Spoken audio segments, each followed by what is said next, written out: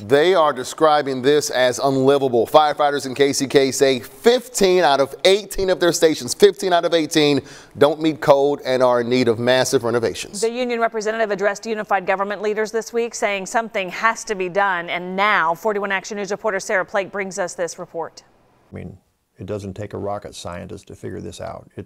They've let it go on so long now that it is a major problem. Bob Wing, who represents the International Association of Firefighters Local 64, says it will take a lot of money to repair KCK's fire stations, but it needs to happen. He says 15 of the 18 stations don't meet code. Nothing's been done. And this has been known since at least 2015, when a study found that many of the stations need significant upgrades. Wing says the Argentine station has mold. The retaining wall at the station at 81st and Leavenworth is still crumbling. 41 Action News covered that issue in spring 2018. Wing says Station 20 at 78th and Kansas is structurally unsound to the point it could collapse. And Station 17 has critter issues.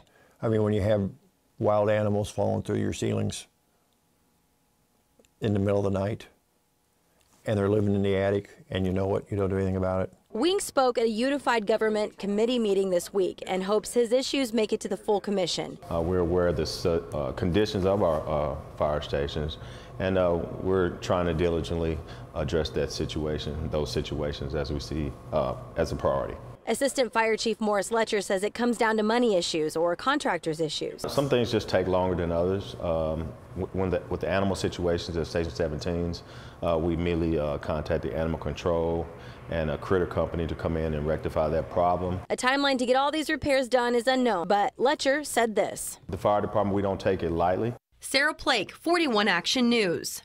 The union representative says the ongoing issues are embarrassing at best, and the firefighters should be commended for having to live in these conditions.